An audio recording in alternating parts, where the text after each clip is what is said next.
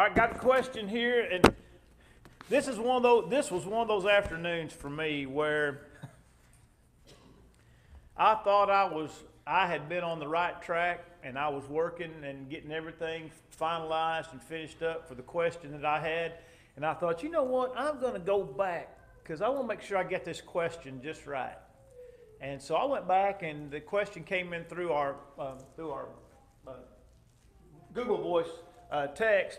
I went back and read it. I realized I had not read this question right. I had interpreted the question as a general question about the cessation of spiritual gifts. But that's not what the question was. The question began with the assumption of the cessation of spiritual gifts and then moved to what subject, Bull? Demon possession. And so here I am an hour out, and I'm like, man, I've spent all this time working on this, and I have gone in the wrong direction. So fortunately, I have done a little study on demon possession and gathered up some material.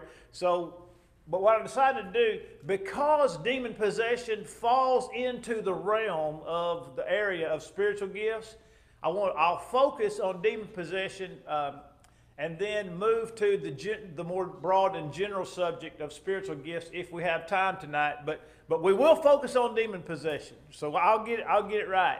And I appreciate this question because this is, like so many other things, this is one of those questions that are one of these matters that people talk about, and they just completely miss it. For example, in any discussion of miracles, the misuse of the word miracle is just so rampant in our society. And in religious discussions, that people use the word miracle to describe all kinds of things that aren't miracles. The Bible is very specific. The Bible uses specific language to describe miracles, and they describe purpose for miracles, and we'll talk a little bit about that. But in the same vein, now look, I understand sometimes we use the term or the concept of demon possession in a light-hearted way. Rhonda probably referred to Jeffrey as being demon possessed a number of times through the course of his younger days.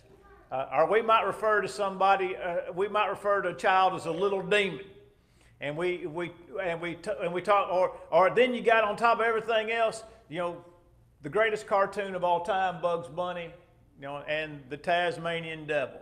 He runs around, twirls around like a tornado, and tears everything apart. And so we have that terminology, but then sometimes the terminology gets mixed in with other things. And back in the 1970s, some of you may remember what year it was, but I'm thinking it was about 74, the movie The Exorcist came out, and it just took the world by storm. And it's a scary movie. It'd draw you up. It gives me goosebumps. I see Dennis back there shaking the goosebumps off of him right now, just thinking about Linda Blair and that movie, The Exorcist. And then after that came a series of movies with a little feller by the name of Damien. He was a demon-possessed child, and so those types of movies kind of had their way in the late 70s and early 80s, and when The Exorcist came out, the subject of demon possession kind of became front and center in a lot of religious discussions. There are still a large number of people in the religious world who believe in actual demon possession today. Roman Catholicism would be among that number. They still have in their priesthood priests that are trained in the art of exorcisms, and those things are still practiced in Catholicism today. Almost all of your charismatic groups, your Pentecostals, believe in some form of literal demon possession today. I've had a number of friends through the years that believe in literal demon possession today. And so the question is, does demon possession occur, or does it exist today? Now, first of all, let me just say this. When we ask the question, does it exist today, we readily admit that it did exist at some time. You see?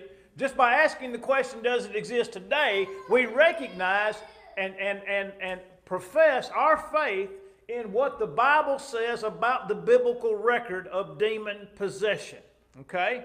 And so we readily admit that there was a time when people were possessed, literally possessed by demons.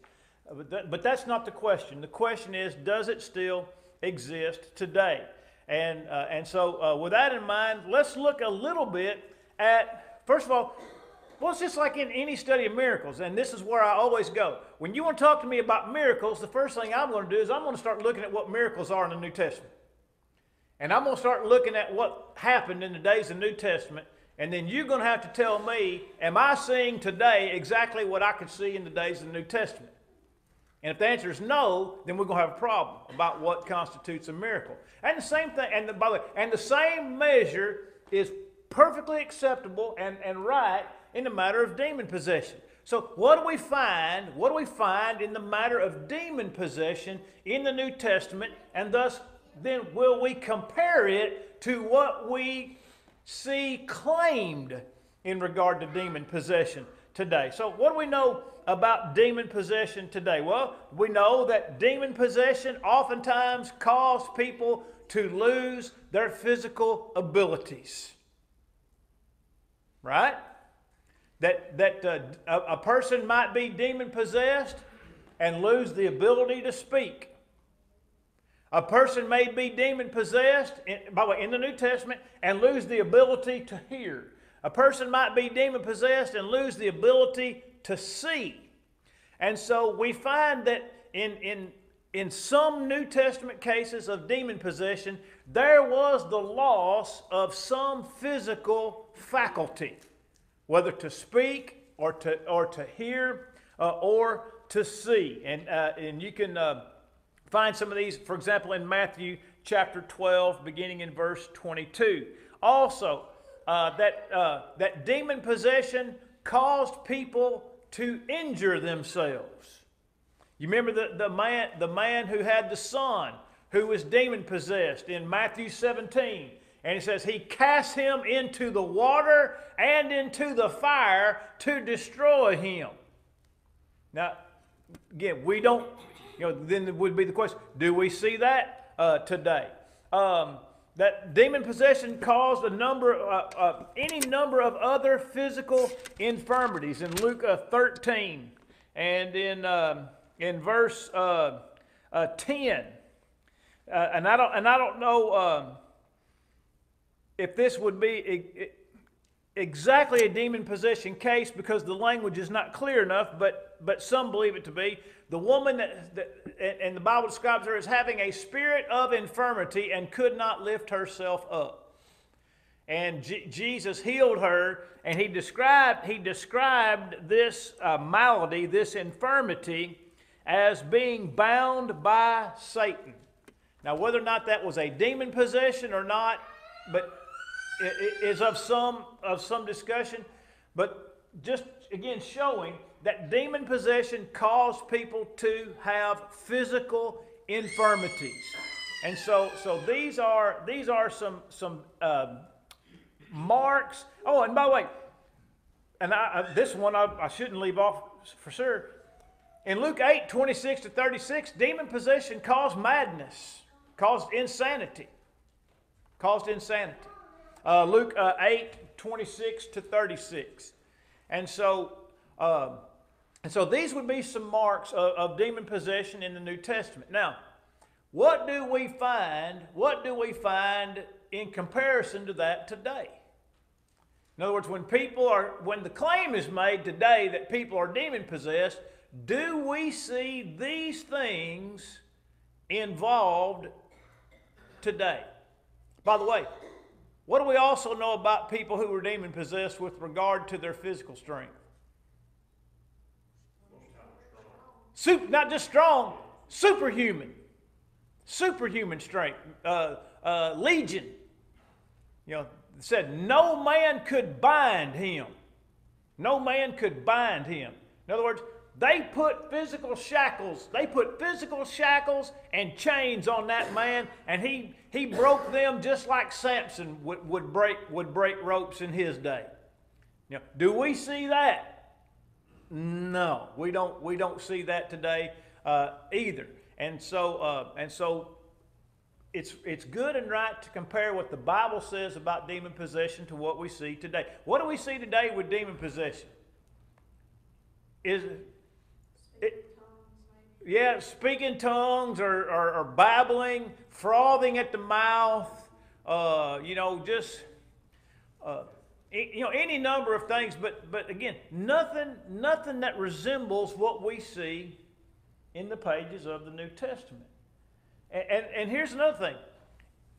It's simply claimed that a person is demon possessed, right? In other words, when people want to talk about demon possession today or exorcisms today, it's simply nothing more than testimony. Does that make sense? In other words, there's not a mark or a characteristic by which we can measure this thing. It's just simply assumed that a person is demon possessed and therefore needs to be exorcised, and then thus the claim is made the demon is cast out. One more thing about demons that I left off. Demons in the first century, demon-possessed people in the first century had the ability to reasonably and rationally communicate with other people. Is that right? Did not the demon-possessed people talk to Jesus? And then when the demon spoke, the demon recognized Jesus? Is that right? I know who you are, the Son of the Most High God. And so the demons had rationality. In other words, they were not just completely out of control, like we might say the Tasmanian devil, because even Legion, who had superhuman strength, ran around naked among the tombs and cut himself with rocks, still rationally talked with the Lord Jesus. And so again, that's another thing that we see in the New Testament that we do not see in what is claimed to be demon possession today. Also this, now let me just say this. I should have said this at the outset. Among the skeptics and the infidels, obviously they reject any idea of demon possession, and they say, well, the people in the first century simply referred to mental illness as demon possession because they didn't understand it in that day. All right? Now, do we have an answer for that? Yes, we do. For example, in Matthew chapter 4. Look in Matthew chapter 4. The very last two, or two of the last three verses, verses 23 and 24.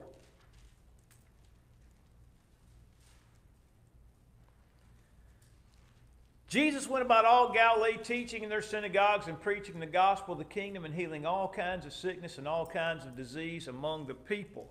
And his fame went throughout all Syria, and they brought to him all sick people who were afflicted with various diseases and torments. Those that were demon-possessed, epileptics, paralytics, and he healed them. Do you see the difference there? And if I'm not mistaken, the word there for epileptics is the word moonstruck. Has the idea, the connotation there is and that's by the way, that's just an old word that just simply means that they were not in their right mind. You know, like when does a werewolf come out? Full moon, right? Everybody knows that. You know, so in other words, and so it was just a piece of terminology to describe people who were not in their right mind. But note that it is distinct. One says lunatic. Lunatic. Okay, and that's the word. In other words, people who are not in their right minds, but someone who is not in their right mind as a separate category from what? Demon possession. And so from the very outset, we find that mental illness and demon possession are recognized by the Scriptures as being two totally separate things. All right, and so what we find again today is that people that might be somewhat out of their mind are said again to be demon possessed when in fact they have mental illness. That confusion is today. That confusion was not in the days of the first century. So now that we've established what it is and we've established the manifestation of it, so now we ask the question, does demon possession occur today? Now, historically speaking, biblically speaking, we do not read, for the most part, about any idea of demon possession until the days of the New Testament. Have you ever given that any thought? That we do not read, there was what was called a melancholy spirit on Saul, King Saul, when he disobeyed the Lord there in 1 Samuel 15, actually before 15, when he offered a sacrifice that he wasn't authorized to give, and a melancholy spirit came. But then that spirit was soothed by when David played music. Well, that doesn't sound like demon possession. No, nobody played music in the New Testament when somebody was demon possessed, and so that wouldn't be a good case to make for Old Testament demon possession. Demon possession is one of those things that burst on the scene in the New Testament and disappeared just as fast as it appeared. It disappeared just as fast as it appeared. Have you ever given that any thought? Have you ever noticed that demon possession took place from the earliest days of the ministry of Christ, and then after about Acts 19, you never hear about it again? Remember, Paul cast out the spirit out of that young girl that those men were using to make money. And it says their hope of profit or making money was gone, and that's why they threw Paul and Silas in prison. I said Acts 19, it's actually Acts 16. But after that, it's almost unheard of. Well, you do have the one instance where there was a demon-possessed man that the 6 Jewish men tried to cast out. And what happened to them, Dennis? You ain't Jesus. That's right. Paul, Jesus I know and Paul I know, but who are you? And then what did he do to them? He whooped all 6 of them and sent them running away naked. There's that superhuman strength. There's that superhuman strength. And so, but note also the reasoning. I know Jesus. I know Paul. But who are you? And so, again, looking at the situation itself doesn't lend itself to what is claimed today. The Bible is clear about what it is, the manifestations of it, and then that it began with the advent of the ministry of Jesus. It began with the advent of the ministry of Jesus, and shortly after the death of Jesus, it began to wane and go away. But let's look at the incidents of not of possession but of exorcism. Okay, let's move forward to the matter of exorcism. We know Jesus cast out demons, right? Now, was that a miraculous thing or a non-miraculous thing? It was a miraculous thing. To cast out a demon required a miraculous power, right? So when Jesus sent out the 70, turn in your Bibles to Matthew chapter 10. Look at Matthew chapter 10. And this is what is called the limited commission, where Jesus sends out the 12 to go and preach the gospel to the Jews. All right? And it says, chapter 10, verse 1. And when he had called his 12 disciples to him, he gave them power over unclean spirits to cast them out. He gave them power to cast them out, to heal all kind of sickness and all kind of disease. Isn't it interesting that that's almost the same phraseology that's used of Jesus right before the Sermon on the Mount in Matthew 4? All kind of sickness and all kind of disease. And then it names the men in verses 2 to 4. And then it says in verse 7, as you go, preach, saying, the kingdom of heaven is at hand. Heal the sick, cleanse the lepers, raise the dead, cast out demons. Freely you have received, freely give. So Jesus gives them essentially unlimited miraculous power. Isn't that right? I mean, any kind of sickness, demon, whatever needed to be done, those men were given divine authority and power to carry out those deeds as they went out and preached. But there's Matthew 10 and verse 8. Now, look over in the book of Luke, chapter 9. So we know that Jesus had the power, to cast out demons. Now, Luke 9, verse 1 is the parallel to that. Then he called his 12 disciples together and gave them power and authority over all demons and to cure diseases. All right? There again, that's just what we just read in Matthew 10. Matthew 10. Now look at Luke 10. Turn the page and find Luke 10, and beginning in verse number 1. And after these things, the Lord appointed 70 others also. And he sent them 2 by 2 before his face into every city and place where he himself was about to go. And if you go on and read this list of what Jesus said to them, it's almost identical to the 12. Don't take any money with you. Don't take extra clothes. Don't take a purse to carry money. Don't take an extra pair of shoes. Go and preach and trust that the Lord will take care of you. He told them the exact same thing. Now, in verse number 9 of Luke 10, it says, "And heal the sick there, and say to them, the kingdom of God has come near to you." Now, I want to note, there is no express reference early on to demon possession in this text. But Jesus did give them miraculous power, right? He said, go and heal the sick. Now, when they come back, look at verse 17. Then the 70 returned with joy, saying, "Lord, even the demons are subject to us in your name." No, by your authority, by your power.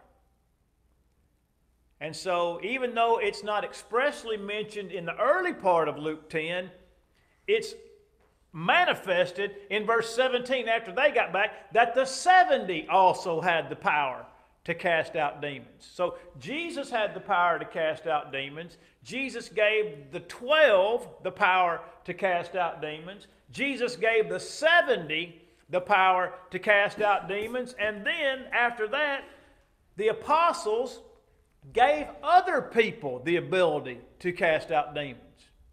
Okay? So in other words, after the church was established and the apostles were the on-earth authority or as collective for the church, we find that the apostles gave these gifts. For example, in Acts chapter 6. In Acts chapter 6. It does not mention demons specifically, but the Bible says in Acts 6 in verse 8, "And Stephen, full of faith and power, did great wonders and signs among the people." In Acts chapter 8 and in verses 5, Philip was one of the 7. From Acts 6, we talked about this morning that were appointed over the business of the ministration to the widows. Verse 5, "Philip went down to the city of Samaria, preached Christ to them, and the multitudes with one accord heeded the things spoken by Philip, hearing and seeing the miracles which he did. For unclean spirits, crying with a loud voice, came out of many who were possessed, and many who were paralyzed and lame were healed, and there was great joy in that city." So here you have Philip.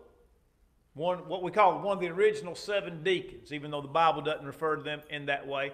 But the point is that this was a miraculous power The ability to cast out demons was a miraculous power.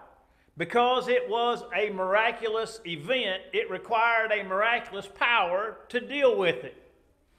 By the way, I believe it's in John chapter 9. I didn't write this down, so I'm going to run off memory. I believe it was in John chapter 9 where James and John said to Jesus, "We found somebody casting out demons in your name, but we rebuked him because he didn't walk with us." And what did Jesus say? Leave him alone. He said, if he's doing that, then he's what? He's with us. Nobody does that unless he's with us. And so you're probably dealing in that particular situation with one of the 70 that the apostles saw casting out demons, but them not knowing that situation rebuke those men, okay? And so again, here's somebody else with the miraculous ability to cast out demons. So then the question is, does demon possession happen today? Well, we would have to ask this question: is there the ability to perform the miraculous today? And the answer to that question is no. So if the miraculous has been done away with today, and by the way, that was where I was preparing when I realized I'd done the wrong question. If the ability to perform the miraculous does not exist today, then demon possession cannot exist today, because it requires the miraculous in order to cast out a demon. Does that make sense?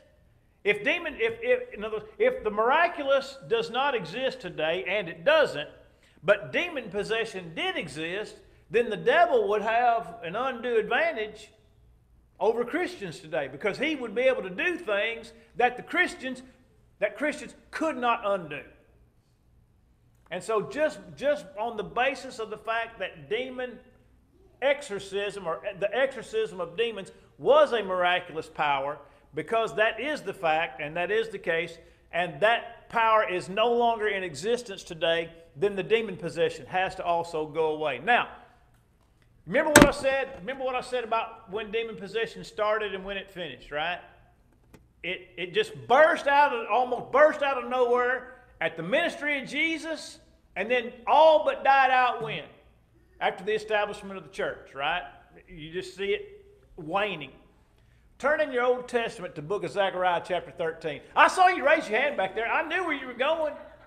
I knew what you were doing, Johnny. You ain't fooling. This will support that, every bit of that. Yeah, but I couldn't let you steal my thunder. Look in Zechariah chapter 13. Zechariah chapter 13. This is the next to the last book of the Old Testament.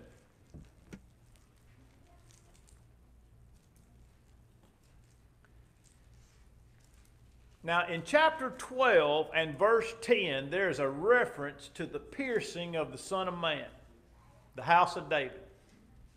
Now, who is that talking about? Jesus, that's right. Jesus is the one of the house of David. It says, they shall look on him whom they pierced, which, by the way, that passage is cited in the New Testament. Okay? So that's a reference to Jesus, the one whom they pierced. Then you get to verse 1 of chapter 13. In that day, in other words, in that general time span, in that day, in that time frame, the time frame of the piercing, something's going to happen. It says, a fountain shall be opened for the house of David and for the inhabitants of Jerusalem for sin and for uncleanness. What is the fountain for sin that was opened up? The blood of Christ. And when was that fountain opened? When they pierced his side, and therefore came out blood and water. All right? That was the fountain for sin that was opened. And so in that day, a fountain for sin and uncleanness is going to be opened. And then look at verse 2. And also in that day, says the Lord, I will cut off the names of the idols from the land, and they shall no longer be remembered. I will also cause, get this, the prophets and the unclean spirits to depart out of the land. Now note, prophets is on the good side and unclean spirits is on the bad side, right? But both will be what? Gone. At what time? During the same time. You see? During the same time. So whatever time frame that there was when the piercing and the fountain for sin was open, also at that time the prophet said prophecy is going to go away and demon possession is going to go away, and that would take me to where I had intended to start with the matter of the miraculous. When did the time of the miraculous cease? Well, it ceased when the scriptures were revealed, right? And I really don't even want to introduce this, but I am just going to introduce the thought, and then we'll come back to it.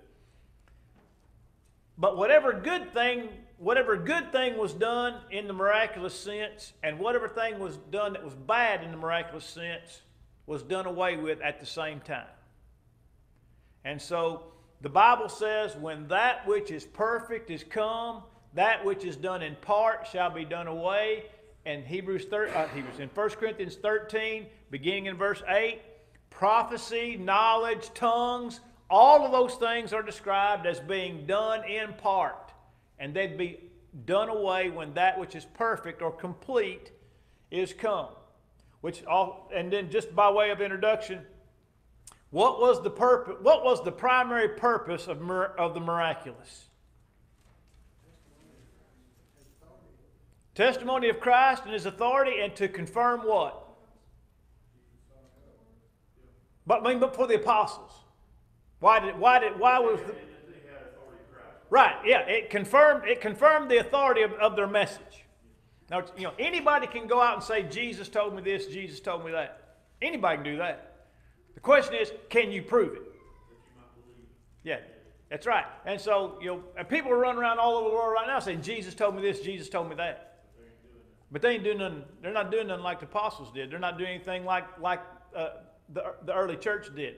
Notice, they confirmed their message through the working of the miracles. By the way, Mark 16 says that expressly. The Lord worked with them, confirming the word with the accompanying signs. Confirming the word.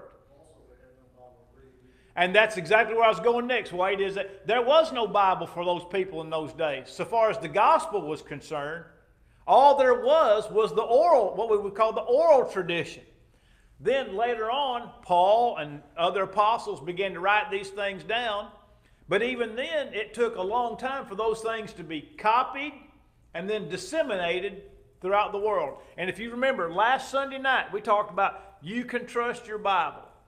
And I showed you, I believe it was the Sinaiticus was the oldest New Testament. And it dated to the early 4th century, which tells us by the early 4th century, the Bible had been copied enough and distributed enough that people knew what belonged in the Bible. And so as the Bible continued to be written, and it continued to be copied, and it continued to be dispersed throughout the world, that was the confirmation. And the miraculous was not the confirmation. And you can see how that would work. That as the miracles, or as the Word of God increased, the need for miracles decreased. And then you have this, and we'll talk about this next week as well. How did people perform miracles? When you get past Jesus and the apostles, how did people receive miraculous gifts? There was Jesus who had the power. That's right. The power of the Holy Spirit was given by the laying on of the apostles' hands. Acts chapter 8, Simon the sorcerer. Philip, by the way, remember, Philip's in Samaria. Philip's preaching. Philip's performing miracles. People are believing the gospel. People are being baptized. And yet the Bible says what? They called for Peter and John to come and lay hands on them that they might receive the Holy Spirit, because they had only been baptized in the name of the Lord Jesus. Why didn't Philip do it? He didn't have the power to do it. And then Simon the sorcerer saw that. He said, right, he didn't have the power to pass the gift. That's right. He could heal you, but he didn't have the power to give you the power to heal. And so the Bible says, and when Simon saw that the Spirit was given through the laying on of the apostles' hands, he offered them money. Why didn't he ever offer Philip any money? He knew he couldn't give it to him. And so he offered the apostles money. He says, give me also this power, that on whom I lay my hands, they may receive the Holy Spirit. Of course, Peter gave him a pretty stern rebuke over that. But the illustration for us is, Philip didn't have the power to pass it on. And if it was just simply given by prayer, then there was no need to call for Peter and John to come down from Jerusalem to Samaria. Actually, it'd be up on the map, but it'd be down geography-wise, because Jerusalem's on a mountain, all right? But you know, if Philip could have passed it on, they didn't need Peter and John. If it came through prayer, then they didn't need Peter and John. But the Bible's clear. They called Peter and John to come down and lay their hands on them that they might receive the gifts of the Holy Spirit. And then also Paul said to the Romans in the very opening lines of his letter to the church at Rome, he says, I desire to see you, that I may impart unto you some spiritual gift, to the end that you may be established. That's Romans chapter 1 and verse number 11. Why would Paul need to go to Rome? If somebody that was already there had the power, which they did, because Paul talked about miraculous gifts in Rome, in Romans chapter 12. Some of them had miraculous gifts in Rome. Then why did Paul need to go to impart? Because those people couldn't pass it on. And prayer wasn't good enough, and the Holy Spirit just wasn't doling it out, like kids throwing out candy at the Christmas parade. Because that's how some people seem to think that the Holy Spirit's giving the gifts, that he's just rolling down the middle of the street on a fire truck, throwing the spiritual gifts out like Smarties and bubble gum at the Christmas parade. Well, if that's the way that it was done, why did Peter and John have to come from Jerusalem, and why did Paul want to go to Rome? And so the power of the gifts died when the last person who had apostolic hands laid on them died. Had to be somebody associated with John. As best we know, John, and we know, and we have the indication that John was far and away the youngest of the 12 apostles. And he probably lived until the early 90s. Whereas Paul died before AD 70. James was killed early on, in Acts chapter 12. Herod killed James. The rest of the apostles dispersed, as best we can tell, at some point dispersed throughout the world. By the way, that's just secular history. But if John lived in the time of Christ, and John lived till he was, say, 90 years old, and let's just say, and that was in the late 90s. If he laid his hands on another 18-year-old, and that one lived to be 90, that's just another 70 years beyond John. That only gets you to about the year 160. And then it's done. And by the way, John spent his last years on the island of Patmos. They weren't parading hundreds of people through the Isle of Patmos for John to lay hands on them. He was there for a reason. He was being punished. He was in isolation. And so when the last person died that had the laying on of apostolic hands, with that person, the gift also died. I mean, there's no other way around that. There's no other way around that. And so we know at best the apostolic gifts died before the end of the 2nd century. Before the end of the 2nd century. And yet we also know that by that same time the Bible had been written, copied, and passed, scattered throughout the whole world. And so therefore the miraculous was not required to confirm the Word, because the Bible was there to confirm the Word. And in our next session, we'll talk a little bit more about that and look at some of the discrepancies in respect to that. That'll be on the 25th, because next Sunday night is a singing night. But we'll talk a little bit more about that. But demon possession can't be possible. It's a miraculous event, and the gift of the miraculous is gone. And God has never left His people at a disadvantage against the devil, ever. There's never been a time when God's people cannot overcome the power and the influence. And if He can possess people today, we can't cast them out. We're at His mercy, not Him being at ours, right? By the way, and the devil is at our mercy in that sense, right? Resist the devil, and he'll flee from you. That's right. That's all we have to deal with. When you Google it, it says that the demon possessions are on the rise in the United States. Demon possession on the rise in the United States. It's a pandemic. What if they'll make a mask for that? If they do, I won't wear it. All right. Any questions? Demon mask. I'm an idiot. What's that? You're probably right. Yeah, I might market me a demon mask. All right. All right. If there's no questions, I appreciate everybody being here tonight. Let me turn this off. I probably should have turned it off before I declared to the world I was an idiot. Of course, everybody watch.